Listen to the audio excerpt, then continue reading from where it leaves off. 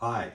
If you have seen my videos before, you might notice that my studio looks a little different. That's because I'm moving my studio. My wife, Anneke, has decided that, she would like to have this room back for the guests, because the guests are now upstairs. So I'm gonna move my studio upstairs, and before I do that, I had lots of construction done on the upstairs, and this movie is about the building of my new studio. I am a little bit attached to this. I will do a round scan with the camera, say goodbye to this studio basically. So this is usually the view that you've had. Now if we move a little bit this way, you can see the window and lots of my paint stuff over here.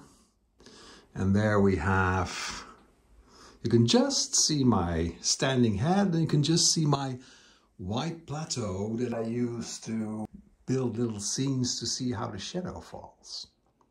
Oh, here we have this antique Dutch mahogany dresser that will stay in this room. And here, most of these works are all figuring in some of the videos. Here I have my projector for when I work from a photograph. And here we have the red dog teaching. Now let's go upstairs and see what's happening there. Rising up to my new studio. And here you can see lots of construction is going on.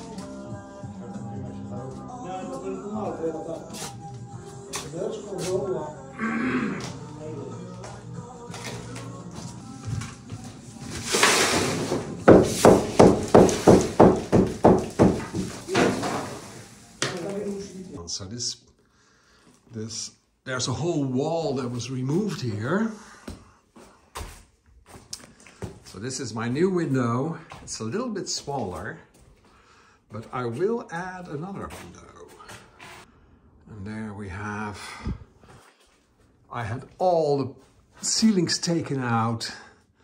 So now I have this big sort of rooftop available. There's another door over there, and here is gonna be a new window. Some more storage space up there. You can see the carpenter is building a little wall there. I'll have another window over there. And then I will actually have a storage room over here. Well, let's see if I can open it. Here I have another little room.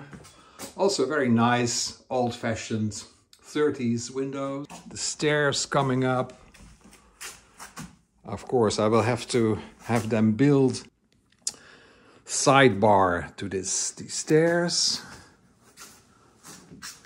And here you have a bit of an overview, which also gives you an impression how big it is here. They are going to put some isolation here, so it will be energy efficient, and of course they will put stucco on the walls again, so it will be nice and smooth. And this is also going to be a big wall that I can use for either painting or display. For the next video, you will have somewhat of this view. And I'm also thinking of making a bar on top that I can attach the camera to, so I can really sort of have a refined camera position.